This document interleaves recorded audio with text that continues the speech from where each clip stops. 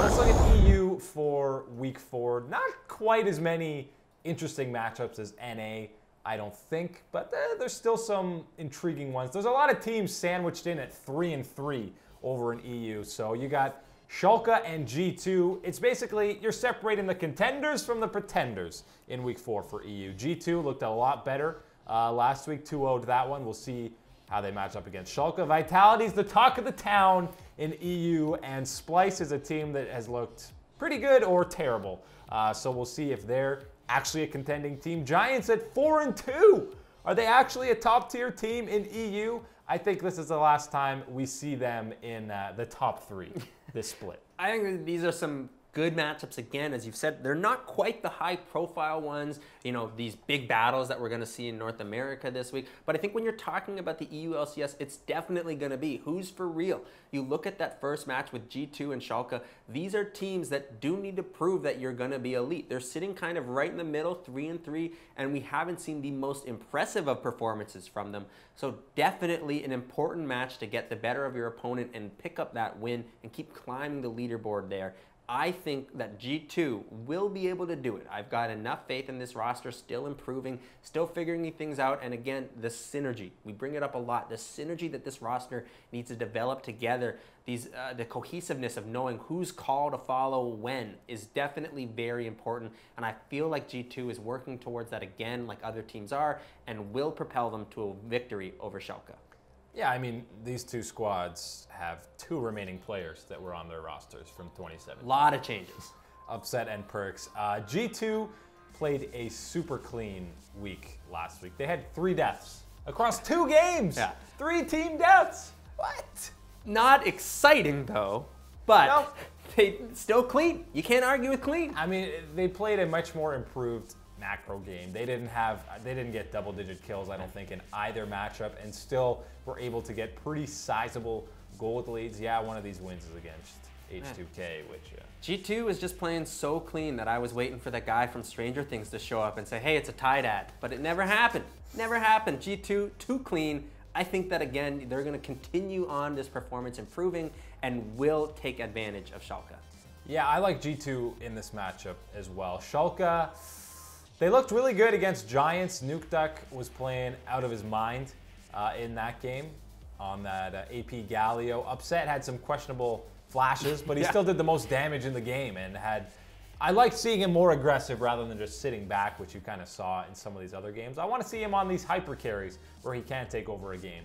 So they look good against Giants, but against Vitality, they just, they were outclassed. They seemed lost. They were just losing objective trades left, right, and center. Vitality's getting free turrets here, free dragon there. Schalke, when there's not team fights going around, they just look like they didn't know what they were doing. So that's something they've definitely got to fix in terms of mid-game shot calling and just how to play the game, really. But I think they'll improve there. Well, they better hope so if they're going to take down G2. And the only way I really do see them taking down G2, and it's nothing against Upset and the type of performance I think he can bring, you know, doing his best wild turtle impressions, going all aggressive and getting in there. But I think, again, it is going to have to be Nukeduck. Nukeduck will definitely have to step up his game once again like he has in the past couple of weeks if they ever want to beat G2 in this matchup. And I think that's going to be a tough ask going up against Perks, and especially, again, then having to withstand the pressure from Jankos. Well, we talked about Vitality. They are, again, they're the most hyped team. They're the top of the standings. Right there. 5-1.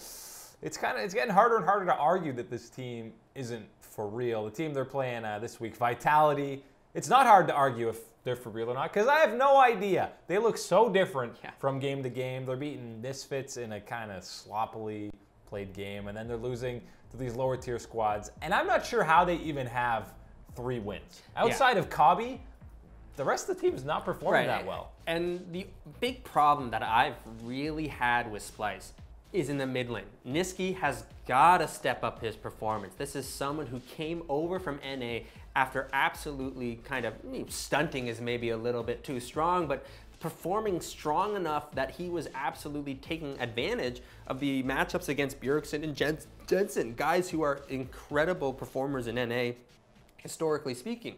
And this is a guy who then came here and was expected to be among the best mid laners in Europe and be really aggressive. And we haven't seen that.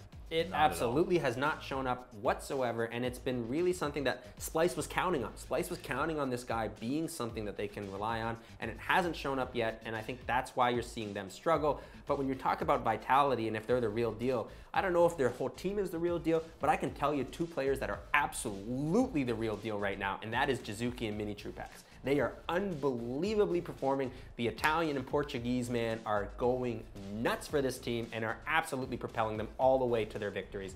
I've got Vitality winning another one. Yeah, I like Vitality too. There just seems to be an aura of excitement around the squad. It's a combination of these guys. You hear their comms, you see them after games. Doesn't matter who they're beating. They're fired up to beat these guys. Mini Trupax is firing out shots left, right, and center in any interview that he's doing. And he's learning from Gilius, man. He's learning from the Gilius, who's maybe the best at trash talking. He He's hasn't done much in his career. Definitely can be the best trash talker, yeah. And you throw in a head coach in Yamato Cannon who's just always fired up with these guys. And listen, Cabo Shard has looked much better than he did on Vitality, and it helps when you got guys like Jizuki and Mini Trupax taking a lot of that pressure off you. But I'm feeling the Vitality hype right now. I think they're going to be a legit team heading into playoffs. All aboard the Vitality hype train. I'm right there. All aboard. Now, of course, they'll probably go 0-2. Yeah, and you can blame me for that one. Last matchup to look out for in Week 4 is Fnatic against Giants. Fnatic looked a lot better last week. Reckless was playing more like his normal self. They should have beat Misfits, man.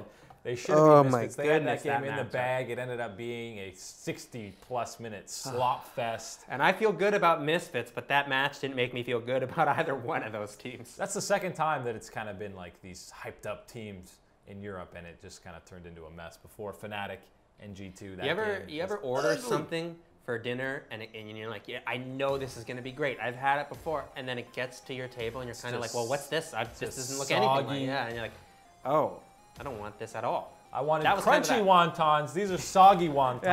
Yeah, exactly. I was expecting a lot from that. that game, and I didn't get what I wanted to see. So I'm definitely hoping to see better things from Fnatic. More of what we saw from them later in the week, a really strong performance from them, and what I really love to see, again, I'm a guy who loves to see some Aurelion Sol gameplay, and I thought Caps definitely brought it to the table. He brought some really great positioning and some smart management of his skills on Aurelion Sol. Really liked that for the team. It was really something that was necessary for them in order to get the victory over Roccat. Really liked his performance, and I think that against a Giants team, this is someone that you can count on to be a hard carry for your team. One of the things that Fnatic has definitely talked about before is finding ways to become a better team and find victories without Reckless having to carry. Well, I think that this could be a matchup where you find your carries doing the job for you other than Reckless. Yeah, and to start last week, you had Roccat and Giants facing off as 2 3-1 teams at the top of the standings. After last week, Roccat definitely dropped off quite a bit, and I think you're seeing more closely what this team's actually going to be going forward, and I think Giants are going to follow suit there. Yes, they are 4-2, but I don't see them being a legitimate contender in the EU LCS. I think Fnatic's going to take the win against them, and it's probably going to be the last time we see Giants near the top of the standings. But hey, they performed. They've already exceeded my expectations for that squad for the entire LCS season. Guys like Betsy looked like he did during some of the moments where people thought he was an up-and-coming star on Gambit. I was going to say, Betsy looked pretty good, but I'm putting my money on Caps this week. Yeah, absolutely. And Steelback, again, guy got MVP votes a few years ago. He's hot from team to team, but been a pretty consistent carry on each of those squads. But I think Fnatic's going to take this one. And Giants might be going the route of Roccat, which is the wrong way down the standings. Sliding down our power rankings next week. Hint, hint, hint, hint. But I doubted Giants once, and hey, they started out 4-1, 4-2. That's the beauty of best of ones. You never really know. But at the exact same time, I think we've seen enough to say, hey, I don't think that these guys are winning a best of 5 against any one of these teams. So that's kind of the reason to really maybe doubt them a little bit. But hey, we'll see. we'll see. That's why you watch these games. Those are the main matches to look for. But I mean, there's going to be 20 games this weekend, as there is. Always lots of action.